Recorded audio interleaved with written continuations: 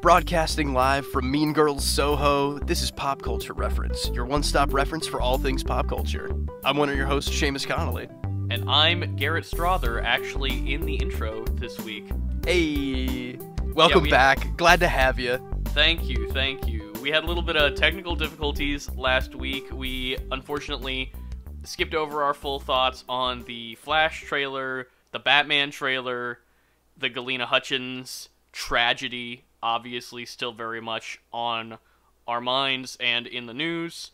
I think we caught the end of our Uncharted trailer talk. Is that right, Seamus? Yeah, I did a little bit of surgery on our audio files, and I got what I could for our thoughts on the Uncharted trailer, which I thought was a pretty good little runway, if not a little too short, sadly, but I'm sure this isn't the last time we'll talk about any of the things that we kind of had to miss out on in full from last week. Yeah, we'll certainly talk about all three of those trailers. We'll do those for the show, I'm certain. And let's get into this week's news, shall we? Starting right off the bat with some pretty awesome news, I would say. Brendan Fraser is joining the Batgirl movie as the villain Firefly. The Brenaissance is in full force, Seamus. I can't believe Brendan Fraser is single-handedly dragging the DC universe out of the depths, I would say. He's apparently incredible on Doom Patrol. Firefly, I think, is a very cool character that I have a very vague awareness of. That, I mean, Brendan Fraser as a villain, I think, is going to be incredible to see, especially with a lot of the high-tech stuff that Firefly has. I'm very curious about which version of Firefly they're going to go with, because in the 60s, I don't know a ton about the character, but I know that there's a shift, right? That in the 60s, he's more of this, like, he uses illusions and lighting effects to... Like a Mysterio style? Yeah, kind of Mysterio style. Discombobulate people while he robs banks or whatever. But the modern incarnation, the version that's been on Batman the Animated Series and in the comics and in the Arkham games, is like this really crazy pyromaniac. Like a burned up Freddy Krueger style burn victim who has like flamethrowers and armor that makes them fireproof and a cool mask. I also have no idea what the tone of this film is going to be. Me neither. I'm very curious about how they're going to be playing these straight to HBO feature movies, especially with, you know, more updates like this, building out the cast larger. We know it's not like Snyderverse stuff, right? This is like its own independent verse, or is this not even connected to like the CW, any of that jazz? It's just from scratch. We're getting like Blue Beetle and Batgirl. Are those even connected? It wouldn't surprise me, but I think DC has finally learned to do one-off stuff, and then if they need to connect them later, they can just do it. I don't care if they do that. I think that's actually a better way to do things instead of trying to shoehorn in a connected universe where maybe one hasn't quite developed yet. So I'm definitely looking forward to this Batgirl movie more now, just because, I mean, Brendan Fraser alone would get me to sit down and watch it, but the fact that it's a lesser-used villain, I think, is very cool, and I hope they don't kill him off in one, and maybe we'll get to see him in the expanded universe if they decide to go that route. I'm assuming he's going to be the main villain, I guess. It's possible they could be doing more than one villain in this movie. I hope he's the main one. I think he deserves that top villain billing. Plus, Firefly, I think, is a compelling enough villain to support being the primary antagonist of a movie like this. I'd like to see who else is going to be joining these ranks for this movie, but if all I know is that Brendan Fraser is going to be the villain, main or otherwise, I'm excited. Now, onto the trailer for Disney-Pixar's First Man. Yeah, it really did. It really gave that vibe, huh? There's a new movie, Lightyear, coming out, which I want to get your take on first, Seamus, because I fear I lack the ability to be impartial about things related to Buzz Lightyear. Well, this trailer was definitely interesting. I'm interested to see where they go with it. I ultimately want more connections to Buzz Lightyear of Star Command, the animated series. I want as many connections to that as possible, if I could. They're really not showing a ton in this trailer besides just like big oval-headed Chris Evans But I'm still cautiously optimistic, especially if, quick podcasting call drop, Tim Allen is Zurg. I'll be very happy with that. You think they're That's gonna the do only thing I want. Zurg? You think there's gonna be a You Zurg don't in think this they're movie? gonna do Zurg? That's what's weird to me. They're playing it so grounded. They're playing it so crazy grounded. I'm very confused by it because he's clearly supposed to be a toy based off of, you know, this kind of Buck Rogers cartoon. Sure, Like, sure. It's Star Wars. He's got Zurg has a Death Star. That's the whole bit. He's his father, right? Yeah, the Buzz Lightyear Star Command series always played into that. You know, that's what I liked about that. This seems to indicate that Buzz Lightyear is some kind of like Neil Armstrong figure in the Toy Story universe. And on the one hand, I don't need to get bogged down in lore and canon and all those other dirty words that we are so hyper-fixated on now. Sure, And I want, you know, creators to make the films that they want to make and chase the ideas that interest them.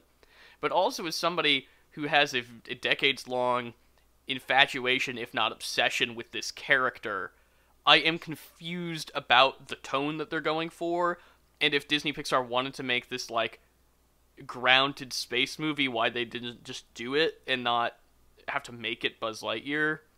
To me, that's where my hope lies, actually. It's like, it does seem way more grounded. Like, in the trailer, it looks like he's the first manned ship around the sun? Is that what I saw? That seems to be the indication, yes. But, like, to me, the fact that it is Buzz Lightyear, and that we do get little flashes of, like, robots and, like, aliens, right? We see some alien life in this trailer just a bit.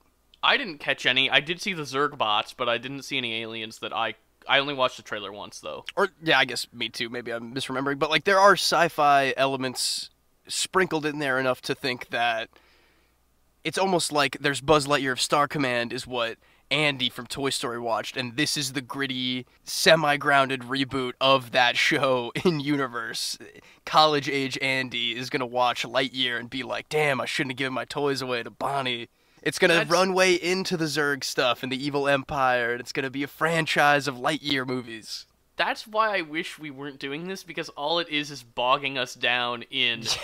Yeah. How does the canon work? So in universe, when Buzz Lightyear, you know... It also makes me feel like that we're a lot less likely to get the animated series on Disney Plus if this is, like, replacing it, right? Like, if this is new Buzz Lightyear canon, stupid phrase right there again, but that would make me ultimately very sad if they were, like, trying to full shift away from that fun, almost parody of Star Wars and Star Trek, Battlestar Galactica, all that mashed up into one. But then again, I still have that hope that it's going to be like a cool way to do it. I feel like they showed us so little in this trailer specifically because once they get to the Zurg lore or what's the robot guy's name in the show? XR, he's going to totally show up. The big red guy's going to be there. Booster's gonna be there for sure by the end, and it's gonna be... They do that stupid little Avengers cut to black at the end with the to infinity. And I hated that too. Like, we know what it is. It's not even as obscure as Avengers Assemble, like back when Avengers 2012 came out. It's a phrase we know they're gonna say. It's stupid to tease it out that much. On the one hand, I blindly love Buzz Lightyear, and I love Chris Evans, and I'm excited for that element of it, but there's very little in this trailer as a Buzz Lightyear fan that got me excited for the implications of it, that got me excited for the plot of it. I don't want this, like, weird, grounded Damien Chazelle stuff. I don't care. A tempered looking out of a window of a space station with a dramatic reflection in Buzz Lightyear's eyes or whatever. What if there's like a part where he lands on a thing and there's a tunnel full of spikes and a thing where he has to like jump on various platforms that fall? What you're describing is a worse version of the opening of Toy Story 2. Exactly. Like, that's the thing. I don't want it to just be empty nostalgia. I want it to be this fun space adventure that it doesn't seem like it is. It seems like it's relying way too heavily on this, like, intertextual iconography. Yeah. Well, I it's don't going to know. pair up very nicely when they release the Inside Llewyn Davis Woody movie in a couple years. And it's like him trying to sell Woody's Roundup. Um, Bullseye is the cat's name. Oh, yeah, there it is. There it is. At the very least, I'm cautiously optimistic about Lightyear, but I'm also very interested to see how they're going to build out that cast with, like, they just dropped Chris Evans' name, and that's pretty much it, even though... They told us during whatever it's called, Disney Investor Oh, Day. yeah, the big info dump. I want to be excited for this movie. I'm just not. And I won't lie and say I didn't get emotional during the trailer, but that's what that trailer was designed to do. Yeah, they're targeting you, Garrett. They made this movie to make you buy a ticket, even if you don't want to. Yeah, it's true. It is simply true. Yeah. If it's better than Toy Story 4, I'll be happy. That's the lowest bar imaginable. I know. But yeah. Exactly. Shall we move on to our main segment, though, Seamus? Let's do it. Today's main segment, we're going to be covering Edgar Wright's new film, Last Night in Soho, which I liked. I'll say it like that. How about you, Seamus? I love the tone, because I will say I also liked it. ... It was very beautifully shot. I got my little twinges of Edgar Wright editing sprinkled in here and there, and I thought that the performances were absolutely stellar. I just think maybe some of the messaging is a little cloudy, and some stuff in the third act maybe didn't quite do it for me as much as some of his other works, but overall I very much enjoyed myself at the movies last night when I saw it. I think there were two major elements for me that kind of had disconnects for me. There were elements within the film that were overreaching, usually what Edgar Wright goes for. I said this to you before we recorded, that it's like simultaneously the best of Edgar Wright and the worst of Edgar Wright. In that there's this obsessive precision in the blocking, the choreography, the mise-en-scène, and what the audience is being shown and when. But also, there is a one-dimensionality to the story and the characters that it's trying to reach out of. Like, because Edgar Wright's characters are almost always pretty one-dimensional, and most of the time that's fine, because he knows it and he's playing in that sandbox. And this is trying to go for a more complicated message, a more complicated character standpoint that I don't think it quite earns. Mm-hmm. The other thing that was a disconnect for me is that this film was marketed as a horror film, and it is certainly not. Absolutely not. I will say the designs of some of the things that you see later into the film that have those horror thriller elements to them, genuinely unsettling and very well designed, but you are 100% right. This is like almost like a mystery above anything else, I would say. It's like a mystery thriller. Yeah, I would say it's a guess. mystery thriller with science fiction elements or time travel elements. That's not really a And- spoiler, I wouldn't say, because it's in the trailer. Right, yeah, of course. I would love to discuss some of the rules, or lack thereof, later. Now, that doesn't bother me so much. That's not a qualm I have with this film, is that I'll let it be loosey-goosey with the rules, because it's the vibe it's going for more than anything else. I didn't have the biggest problem with that part of it, but in my mind, comparing it to the last horror thriller mystery that I saw recently, Malignant, and how okay I was with those rules being a little more lax, the way they were kind of setting up the hard and fast rules in this movie that we had to follow without question, I was kind of getting a little bogged down in. Not to say that was like my biggest problem at all, but especially in the final couple moments of the end there, they kind of bring it all back, and I kind of scratched my head as the credits rolled. The ending is something that we'll definitely have to discuss as spoilers, Yeah. because there are some thoughts I have about that, or questions, more than thoughts. Very true. But yeah, overall, I think this is not Edgar Wright's strongest outing, but I am very glad to see him kind of evolving as a director. It has a lot less of that postmodern pastiche that Edgar Wright is known for. It's more its own thing, which I really appreciated. Not that it certainly isn't relying on iconography from specific eras and specific films and things like that. But I like that it was stepping out of the Edgar Wright pastiche mode that he usually operates in. Yeah, for sure. It was definitely, familiar but fresh, I would say. Like, definitely not completely abandoning any of his very famous and specific choices by any means, but, like, deviating enough that it felt like we were getting into some new territory here. I think that, every film that he makes kind of steps more and more out of the Edgar Wright box, because you've got the Cornetto trilogy, which are very specific genre films, almost parodies of, Shaun of the Dead's literally a parody, but they're all kind of parodies of these genres, and they have this hyper tight editing, hyper tight camera work with this real focus on lining up with music and the rhythm of dialogue and stuff like that, the cartoony zooms and sound effects and things, which he continues into Scott Pilgrim. Then when you get into Baby Driver, that's where he finally started kind of stepping out of that a little bit. You still have the precision editing, the precision camera work, the over-reliance on music, or not over-reliance, but the diegetic reliance on that music becoming more and more throughout, like, the jukebox stuff in the pubs in the Cornetto trilogy, moving on to, like, the band in Scott Pilgrim, moving on to the records in Soho being, like, the key to a couple of very important things in the film. Yeah. But I think the thing that I admired the most about Soho as Edgar Wright's evolution as a filmmaker is that he's gotten less and less eager to point out what he's doing. Sure, yeah. That there's still the synchronization of the music, and the music plays a really important role in this film, but they've kind of abandoned a lot of the more cartoony elements of an Edgar Wright film, like those quick zooms, those funny sound effects.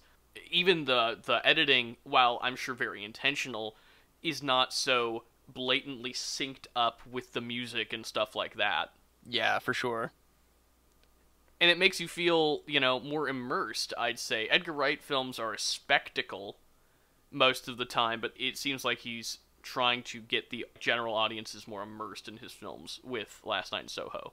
Yeah, I would completely agree with that, and I would say he's doing a very bang-up job with that, if not anything else. I think from what I took away overall is that I'm still excited to go see an Edgar Wright movie when it comes out, and the more he's experimenting with, different forms and evolving his own style, I think, we're never really going to be that disappointed, even if we are feeling like in here there are some inconsistencies.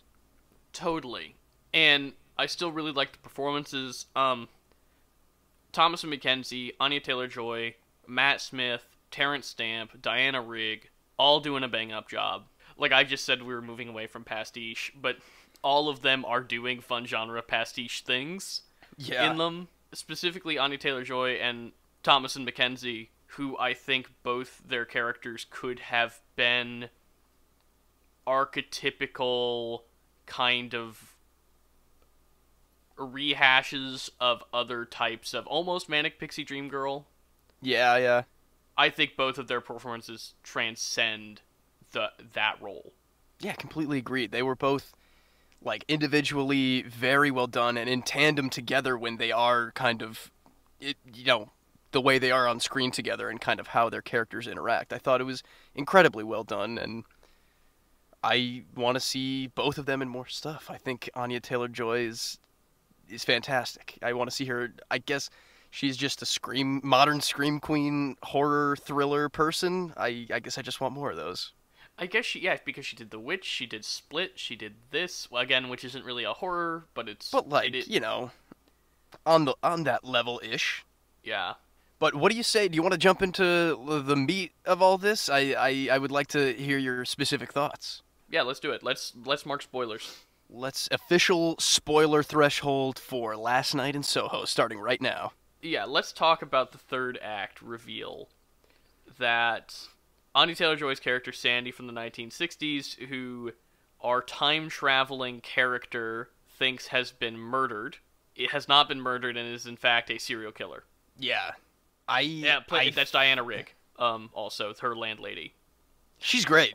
I feel like the lack of screen time, any lack of clues or hints that the landlady was her all along, I feel like the emphasis on Ellie's mother having been there years before never really. I thought that was gonna fold into the landlady or the old creepy man who she thinks is Jack for a while. The thing is, I think the mother is a more thematic presence. Maybe Sure, a red sure. herring intentionally, but I think it's just this idea, because obviously this film, not subtly at all, is about female generational trauma and sexual assault. I fully wasn't really expecting that walking in either, if I'm being honest. But And it is fine at it, I guess. It's not... It feels a little self-congratulatory and sophomoric. It's a very surface level, like, men bad thing, which is, I mean, it's completely fair and valid. sure, yeah, but there's also a few moments where I got a little whiplash. There's a moment where these ghostly figures who have been fully like attacking, grabbing, holding down Ellie are like, "We're the Ghostbusters style. victims." Yeah, Ghostbuster style. They're like, "Save us! We're the victims here, please. We're the tortured then- souls." The way they do that is they hand her the phone, right? But Yeah. she doesn't take it. So Ultimately, is that her it's refusing to save them? Because that's when she turns to Sandy and is like, I understand why you did it. and that's the other thing. I was like, "Oh yeah, if I was Ellie, I'd let this old serial killer lady be. I don't care that she killed those guys 50 years ago. I'll leave. That's fine." And then she tried to poison him and stab the boyfriend. Yep. I immediately was like, "Oh, we're supposed to maybe like the old lady." I was like, "Yeah, sure, maybe. Maybe we're supposed to like these ghosts. Yeah, maybe not as much." But then in No. the end, it's just kind of all literally up in flames. Yeah, the messaging gets confusing at the end there. I think the reveal is very well done. I like the conversation where Sandy turns into young Sandy, Anya Taylor-Joy. Yeah, for sure. In the burning house. The love story is nothing, huh? Oh yeah. They kind of used him for like a strange, almost race baity kind of misunderstanding in the bedroom when she's having a vision. Like Oh. he's attacking her, and then Yeah. that's pretty much his entire function in that movie, besides like being the one guy who's not a complete jerk to her in the school she's going to. You were also mentioning that there were no clues that Diana Rigg was Sandy. I think it was just so obvious that if there had been any more clues, it would have been too much. Really? I guess maybe I was looking for more of a complex twist, that I was kind of overlooking more of what was right in front of me. Okay, the options going in, to me, were either her grandmother is Sandy or Diana Rigg is Sandy. Those were our I options. was leaning more towards the grandmother with Sandy, because she was given the whole, like, you don't know what it's like in the city, men are horrible, and she could obviously feel her mother's stuff, maybe she could feel her grandmother's stuff, I don't know.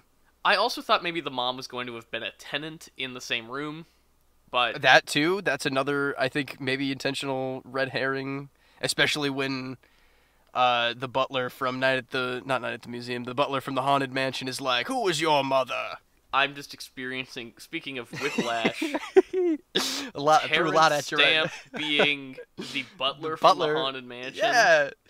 He You- says he's not he even says Chancellor hell. Valorum to you, Seamus. No, I didn't recognize him as Chancellor Valorum before I recognized him as the butler in the Haunted Mansion. My soul. I'll forget his name in 10 minutes time, trust me. This script needed another pass, man. The I think reveals so. don't work as well as they want to. The messaging is muddled at best. I liked the characters, but only 2 or 3 of them felt really fleshed out in any meaningful way. Only 2 of them, because it's Sandy and Eloise are the only ones that feel fleshed out to Yeah, me. pretty much. I mean, do I wish there was more Jocasta on screen? Probably not. No, was because she's absolutely... again, she's so one-dimensional. Yeah, it's if there's gonna also literally never, not once in any moment at the end does she actually get redeemed, get punished, literally anything. She gives her like a smirk as she finishes her fashion show with the dress that looks so much uglier than the one that Anya Taylor-Joy wears Yeah. in the flashbacks. I mean, Edgar Wright I alluded to this in our non-spoilers, has a certain what's on the box is what you get mentality to his filmmaking. I think Baby Driver is a relatively simple morality play that's just executed really entertainingly. Sure. And I don't mind that about his films. Edgar Wright's protagonists are often these, like, hyper-compassionate people. That's almost like their superpower, and I really appreciate that about his filmmaking, is that there is a kindness behind them. Especially this movie and Baby Driver. Hot Fuzz is another one, I think. Yeah. Where his characters, his protagonists, are able to overcome whatever they're going through and get their happy ending because of their understanding and their willingness to understand other people and listen to other people. That, spoilers for Baby Driver and Hot Fuzz coming up real fast. That Baby Driver, he actually goes to prison willingly. He's like, yeah, I'm a criminal. I did the wrong thing. I hurt people. I'm going to pay my penance for that so that I can live the life I want to live with the woman I love. Similar thing to Hot Fuzz, less so sacrificially, but that he is a man that is, no matter how annoying people are, no matter how mean they are to him, that he has a steadfast moral code that he obeys, even when it would be easier and make his life better to not have that compassion for the victims in Hot Fuzz, right? And I like that this film is following through on that theme, where she understands Sandy. She's, like, empathically linked with Sandy, and is able to forgive her, is able to move on. The messaging, it just isn't quite there because it is this more complicated issue than, like, I'm a getaway driver in a bank robbery and I go to prison. Yeah, what we have here is very, because we have that empathic link with Sandy, the old Sandy that lives downstairs, and there are ways for them to have navigated that in a little more of a morally complex way. Because what is Eloise trying to do the entire movie if not, like, get justice for Sandy? And then it just quick flip turns around. Sandy's, like, all of a sudden an unjustified, I don't know, I guess it wasn't justified per se, but she was in a situation where she was escaping. She was ripping and clawing her way out to a life that she could live without being under the thumb of Matt Smith and all these other men. And then she just, I don't know. It really does lose it for me, especially with the very last shot of the movie itself, with Eloise still able to see. Is she seeing herself as her, or is she fully interacting with the spirit of Sandy? Like, there are post-mortem 3 ways Sandy. to interpret this. I was trying to dissect this yesterday on my way home from the movie. The entire ending sequence from when Eloise fades to black in the ambulance to the last shot of the film, which are: 1, like her mother, Eloise is able to see the spirit of Sandy. That plain and simple, right? Like, that they're right. Almost like Twisted Coco, where these two people, one dead, one living, are separated not only by that, but by generations, but are still linked. Sure. There is the second option, which is that it's kind of this weird, like, Sandy is a part of Eloise now. Sure, okay. Like, that she carries Sandy in her, and that her influence is on her. Okay, and then the, like, extrapolation of that, which is, I think, why I say the entire ending sequence. Because, okay, if we break it down, Eloise is in the ambulance while Sandy is upstairs dying. Okay. Eloise, it fades to black on Eloise in the ambulance. The next image we see is like just light in a black void with the silhouette of a woman who appears to be Sandy. Right. It's not, but then we transition, like we do the whole fashion show thing, and then at the very end, you see Eloise's entire reflection as Sandy. Not Sandy standing behind her, not Sandy with her, but her, which you could have the subtext of, and I do not interpret it this way, but I do think it could be interpreted this way, that the fade to black is Eloise losing her consciousness and Sandy possessing her. Insidious style, just using her as a vessel. I have not seen Insidious, but I believe you. Man, James Wan, how dare you? I know.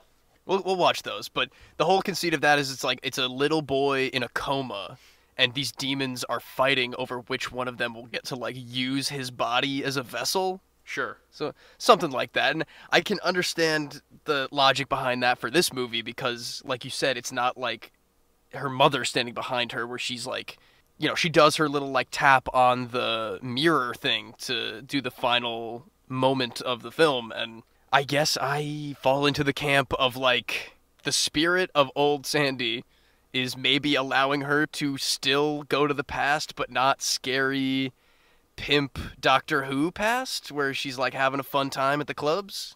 I really just don't know what to make of the ending. It's very up in the air, and maybe some people will say that's the cheat. You gotta interpret what that means, but no, we don't. I would like to be told the conclusion to this Seamus movie. is I don't want any subtext in my movies. I don't want to infer anything. Hey, when the whole messaging has been absolutely back and forth for 2 out of the 3 acts of this movie, I need a little concrete ending for something like that. You know? There's not a lot of clarity in the ending. I think you're exactly right, because you're right about the rules not really being established, and also the thematics are messy at best. And like I said before, still, I enjoyed this movie thoroughly. I would maybe put it on the lowest rung of my Edgar Wright totem pole, or the highest rung, however that works. You know what I mean? I think I would maybe watch any of the Cornettos, Scott Pilgrim, or Baby Driver before I would go do Soho again.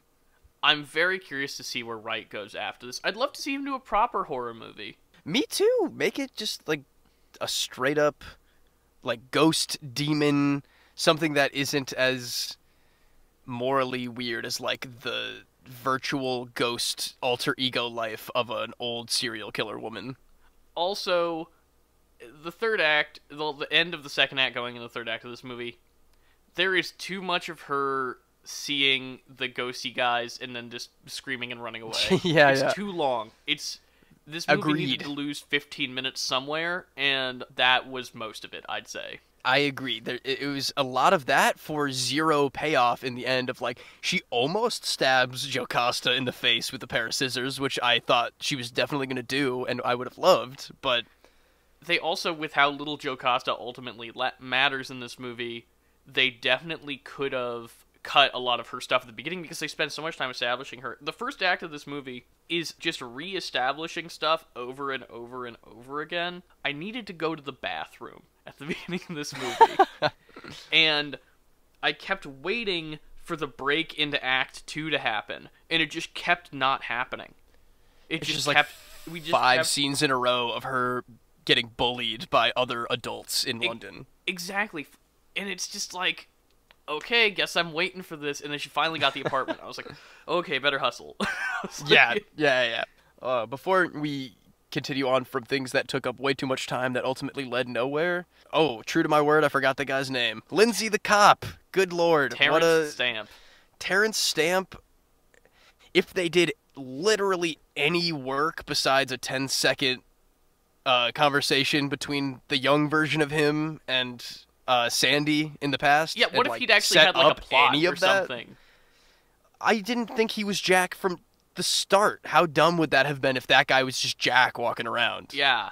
I wish that they had given the cop more to do in the 60s so that we cared because who cares that he's a cop? Who cares about that character at all? Again, unless we had something to care about previously. We're just supposed to be generally suspicious for no reason, for absolutely no reason. Yeah. I mean, he's got some good, vaguely threatening lines that I enjoyed. Really, it's like an old-fashioned Vincent Price role of just, being there and being creepy. There's plenty of good stuff, too, in their confrontation together, where he's like, I kept the girls in line, one might say. And then they just kill him. They kill him so immediately after he starts to, heat up. Yeah, and also how telegraphed it is that he's about to get hit by a car is really annoying. Yeah, for real. Saw that coming a mile away. Was it even the same cabbie who was like being a creep, or did that guy never show up again either? No, that guy never showed up, which I didn't mind that because that introduces thematically this idea, like, immediately, right? Sure, yeah, that's true. Of that London is this place full of creepy men doing creepy things, and I think that part of the messaging was actually working. Overall, the male gaze in this film was very well portrayed. It's just when you get to the end with the twist that it becomes a little bit more hazy about, like, what am I supposed to do with this? Yeah, it's just a full movie of this beautiful and talented woman is getting absolutely abused by this, group of terrible, terrible people, and then she is still the villain in the end for having taken control of that, and yeah, through violence, sure, but I don't know. Confusing to say the least. I will say this for Edgar Wright, I like that there's not an easy answer presented in the film. Mm-hmm. That even though we were just saying how it's a little aggravating that he is trying to simplify this very complex issue, that I like that you and I are still sitting here talking about it thematically, which I've never done with an Edgar Wright movie before. It shows an evolution in his skill as a writer and director. Yeah, that just goes back to our continued excitement for what he will put out in the future. I mean, I'll say it a million times. This movie wasn't my favorite, but still genuinely like a good film, regardless of any of the criticisms we're bringing up now. I would still rewatch it on any given day. Well, I can tell my dad that he can actually see it because he was pretty worried about. He was like, "I will not be seeing that movie," and I'm like, "Yeah, no, it'll be nothing fine to worry about." Yeah, if he's scared of, I don't know, I forget what those guys are called in Doctor Who. There's a Doctor Who. They look exactly villain, like those things from Doctor Who. I know. Yeah, exactly what the alien suit guys who make you forget stuff. Yeah, they also look a little like the gentleman from Buffy. Do not get that reference. I know, but somebody probably does. Somebody will. Somebody will pick up that pop culture reference. Should we move on to our pop culture reference? I think that's a great transition, Garrett. Let's do it. Fittingly, for today's pop culture reference, we're going to be talking about Soho. Central to the plot and tone of today's main segment, Soho is a London neighborhood in the West End, near the Theatre District and the iconic Piccadilly Circus. While the area has a well-established history dating back centuries, it is primarily known for its nightlife, sex work, and independent film industry in the mid-20th century. While the neighborhood has undergone significant gentrification in the period since the 1980s, it is still a center of the London art scene and is a huge bastion for London's nightlife. Film companies like 20th Century Fox have office space in Soho, along with the post-production branches of famed London studios Pinewood and Shepperton. The music industry also has a large presence in Soho, holding recording studios utilized by icons such as the Beatles, Queen, David Bowie, and Elton John. It is also home to the iconic music venues of Two Eyes Coffee Bar, the Marquee Club, and Ronnie Scott's Jazz Club. With the addition of local playhouses and theaters like the Soho Theatre and the Windmill Theatre, it was estimated in 2010 that up to 23% of Soho residents were employed in the creative industries. Soho is still very much a London cultural centre and referenced in much British and international media, such as Edgar Wright's new film, Last Night in Soho. You've actually been to Soho, have you not? You've done a little partying around those parts? I have. When I was on a study abroad in London, I was in Bloomsbury, which is right near Soho, and I went to, Ronnie Scott's Jazz Club and stuff like that. Nice. Very nice. What was like the representation of that area like in the movie compared to real life? Well, like the contemporary representation of Soho. Yeah, like nice gentrified party area in London. Yeah, 100%. Yeah, pretty accurate. All right. I mean, it's also interesting because in London everything closes so early, so Soho's the only place that we really went that things were open past 10 p.m. Like, we went to the 1 a.m. show at Ronnie Scott's, right? Tight, okay. It's also nice because it was so close to us. I'm sure there are other nightlife districts in London, but since we were so close to Soho, that's where we would go over there on the tube or just walking. Well, I would definitely like to go with you sometime. We'll grab a pint of numbers or whatever he ordered. I don't know what that actually is, but yeah, just a quick skip across the pond for us, Seamus. Just a little pop culture reference. Real easy. When we do our Soho live show in a couple months, we'll go hit up all the spots. Perfect. Yeah, easy peasy.